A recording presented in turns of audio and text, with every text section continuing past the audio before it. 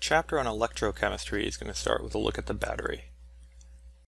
The battery's come a long way since this early model, but let's talk about the components of this first battery to help us understand what's going on with the batteries in our phones and in our laptops. This battery in this image is also referred to as a voltaic pile. The voltaic pile is named after Alessandro Volta. The unit of volts are also named after Alessandro Volta. Now what Volta did is he took advantage of some electrochemical cells, some redox reactions. The key is that the oxidation and reduction were separated though into two different regions of his battery, of his electrochemical cell. By separating the oxidation from reduction, you can allow electrons to transfer, and you can control the transfer of electrons through a conductive material or a wire. This flow of electrons through a wire is an electric current.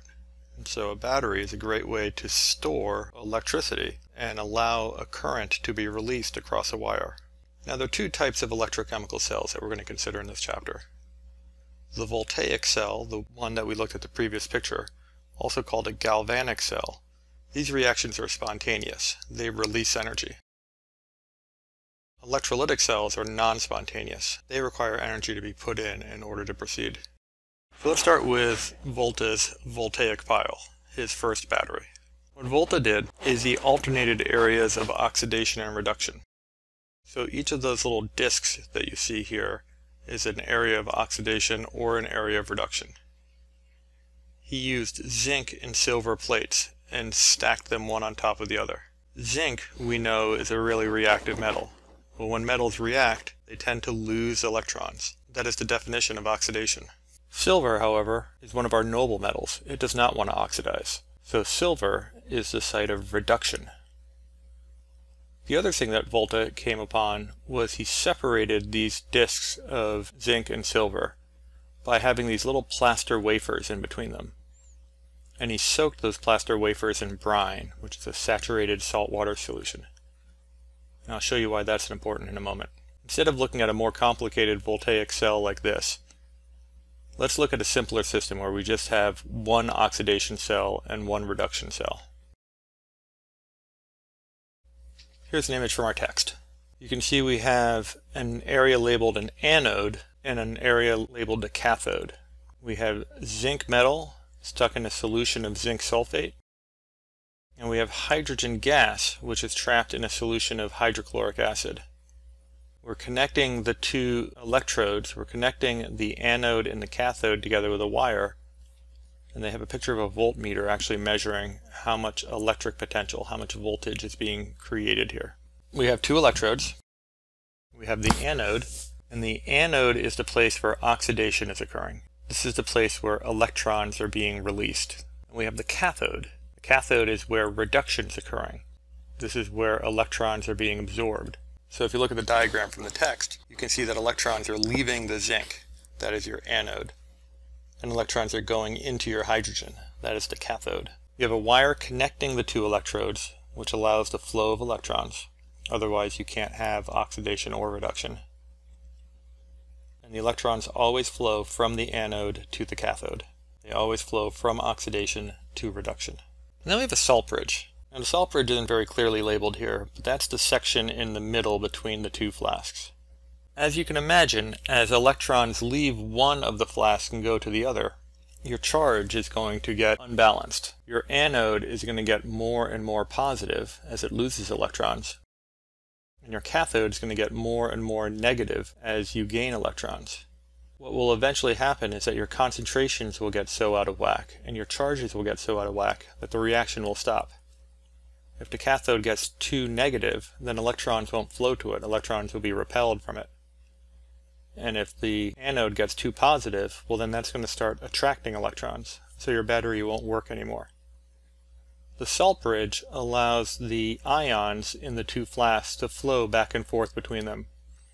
Most notably, it will allow the negative ions to flow from the cathode to the anode.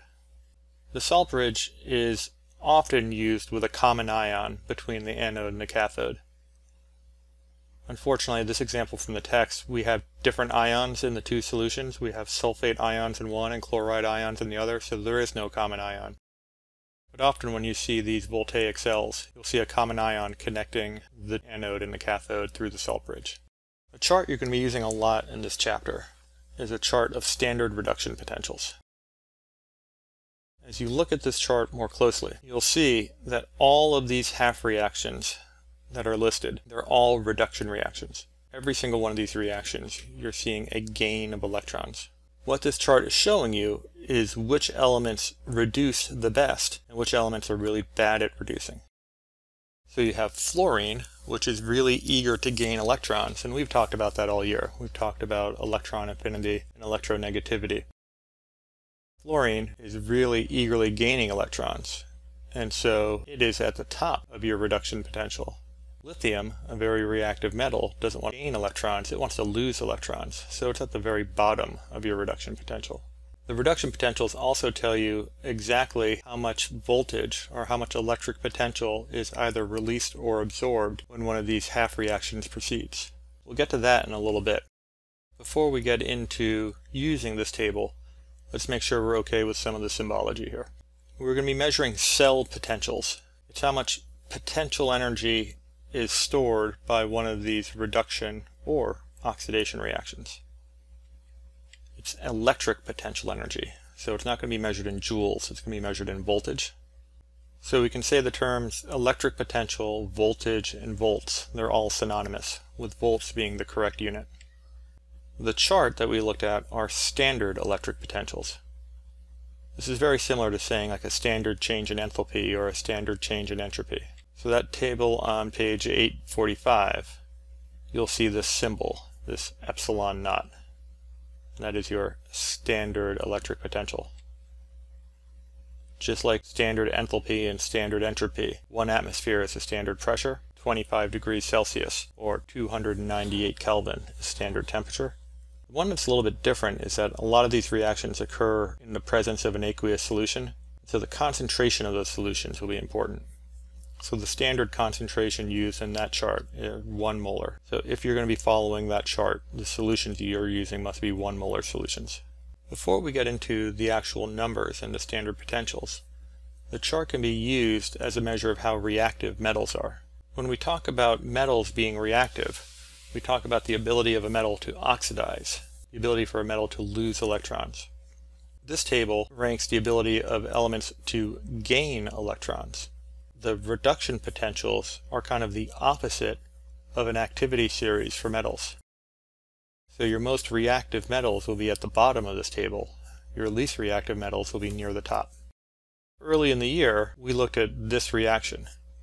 I asked what would happen if a piece of silver metal is placed in a solution of aluminum nitrate. Well, the setup is for a single replacement reaction. The setup is for silver to try and replace aluminum within the aluminum nitrate. But if you look at our reduction potentials, you'll see that aluminum is pretty low. It's in the lower right-hand corner of this. And silver is much higher. It's one of the least reactive metals, as we've already said today. So aluminum is more reactive than silver. Or another way to say this is that silver is less reactive than aluminum. So if we were to look at this reaction, silver is not reactive enough to replace the aluminum. Let's finish up by looking at the values of those standard potentials.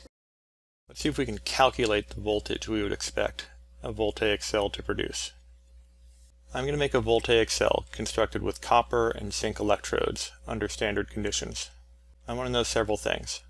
I want to know which metal is the anode and which metal is the cathode, and how much voltage will be produced if we make this cell under standard conditions. We're going to have to use this chart to answer the question. We're told that this is a voltaic cell, which means that this process is happening spontaneously. If this is happening spontaneously, that means the metal that wants to oxidize is oxidizing, and the metal that wants to reduce is reducing. So let's take a look at our two metals. I've got copper, and I've got zinc. Our experience in the lab tells us that zinc is a pretty reactive metal. We've used it a lot this year. And copper is not very reactive. We needed to put it in nitric acid to get anything to happen. So intuitively, I think we would see that zinc is more reactive than copper. But if we take a look at the reduction potentials, let's take a look. Let's see if we can find zinc. Alright, so here's zinc right here. And to find the copper, Well, copper has different forms. We have copper that can go to 2 plus to 1 plus, copper from 1 plus to neutral. The most common form of copper, it doesn't say it explicitly in the question, but the most common form of copper is the copper 2 plus, and we're using elemental form of copper. So as you can see from the table, zinc is much lower on the reduction potential than copper. So zinc rather oxidize and copper rather reduce, which is precisely what we said. Zinc is more reactive than copper. If we know that zinc rather oxidize, that means zinc is the anode. So zinc is going to oxidize and go from a Zn neutral to a Zn2 plus and give off 2 electrons. That's oxidation, that's our anode. The copper is going to reduce. It's going to go from copper 2 plus to neutral copper, which means that the copper is going to gain 2 electrons. So that's our cathode. Another way to show this is something that the text uses. They use a line notation. They take the 2 cells and they do the oxidation to zinc neutral and separate it with a line going to zinc 2 plus. And then they separate the oxidation cell from the reduction cell with 2 lines and show the reduction, copper 2 plus, going to copper. So you'll see this line notation in the text as well.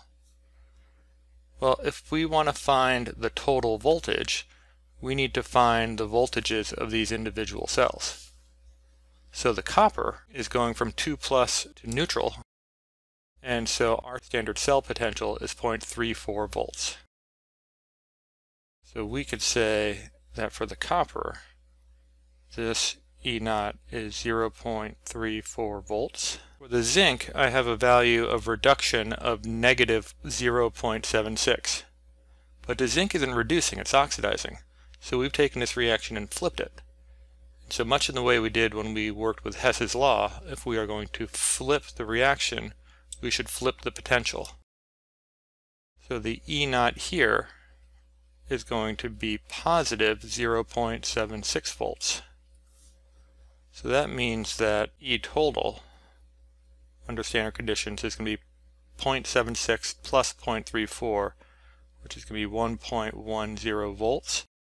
And I like that this is positive. It means that voltage is being given off. So that tells us that this is a spontaneous process. It's producing voltage.